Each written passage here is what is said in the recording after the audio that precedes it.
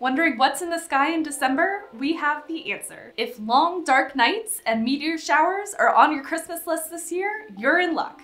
December will be a treasure trove of spectacular views just in time for the holiday season. Let's get into it. December 4th will bring a dazzling supermoon.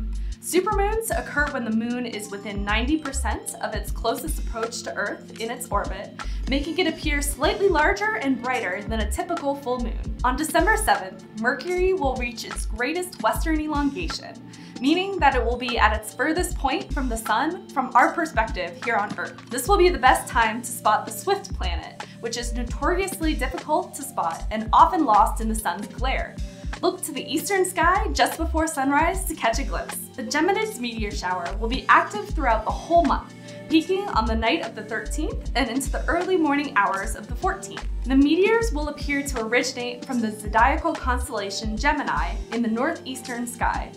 The best time for viewing will be just after midnight, when Gemini is at its highest point in the sky. In a dark sky city like Flagstaff, you could see up to 120 meteors per hour on a clear night. The winter solstice falls on December 21st, marking the longest night of the year and the astronomical beginning of the winter season in the northern hemisphere. At this point in Earth's orbit, the North Pole is tilted away from the sun on the planet's axis. The Ursids meteor shower peaks on the night of the 21st into the morning of the 22nd, but will be active from the 17th to the 26th. The Ursids will appear to originate from the constellation Ursa Minor, also known as the Little Dipper. Now for some news updates from our friends at Grand Canyon Conservancy. Explore the 17th annual celebration exhibit at Kolb Studio at Grand Canyon from now until April 26th.